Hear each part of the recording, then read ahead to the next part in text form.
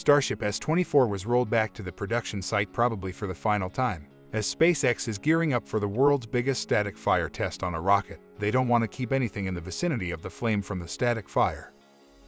For some reason, the Liebherr crane has also been laid down. With the suborbital Pad B test stand currently occupied by S25, S24 had no choice but to travel down the Boca Chica highway back to the production site for its final preparations before launch. Instead of moving inside the high bay, S24 has been kept in the rocket garden, a very unusual place for S24 to settle in. People have put out different theories on this. Some even think it's the end for S24. Why would they just scrap a Starship they spent all their sweat and money without any good reason? S24 is the only Starship that has completed a full engine static fire test and proved to be flight ready.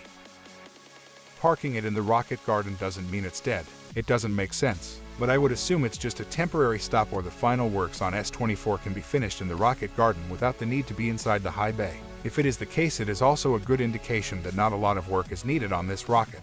We all know S24 is not staying here for long. Once Booster 7 completes its static fire test, S24 will bid goodbye to the production site and will be on its way to orbit as a Pathfinder ship. In the afternoon, a Raptor 2 was delivered at the launch site, potentially for an engine swap on Booster 7 ahead of its static fire.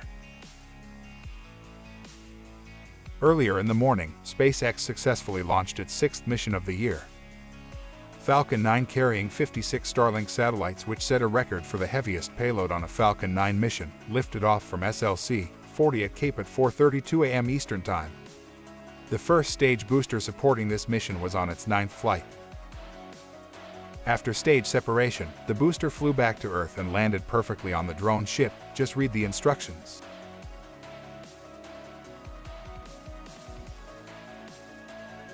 We still have 2 more Starlink missions scheduled for January. If SpaceX continues this impressive launch cadence, 100 launches this year is achievable. What do you think? That's it for now. Thank you for watching till the end.